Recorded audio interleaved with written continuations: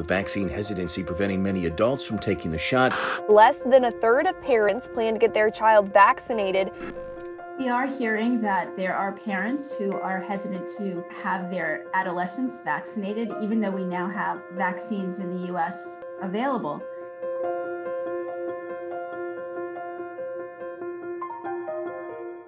Here are the top 3 reasons that people are having hesitancy with these vaccines.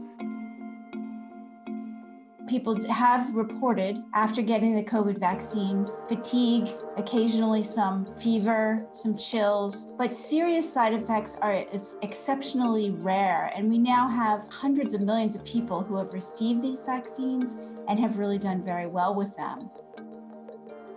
People do worry that the government was involved in creating these vaccines, that they were created very quickly, and there's concerns about whether there's been enough experience. But actually, this technology has been used to address other infectious diseases and cancers. So this technology has been around for a long time. All of the vaccines are being studied over time to be sure that we're not missing any serious longer-term safety effects. But the fact is that the vast majority of vaccinations for all types of diseases that have side effects manifest those side effects very early after receiving the shot. And we're just not seeing that with the COVID vaccine.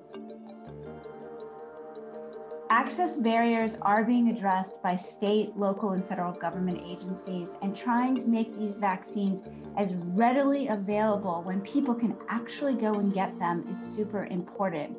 There are plenty of people who are taking a wait-and-see attitude, and I think as more and more people are successfully vaccinated and doing well, vaccine hesitancy will decline, but we have to continue to meet people where they are, to provide as much education as we can, and to really boost vaccination levels as much as possible.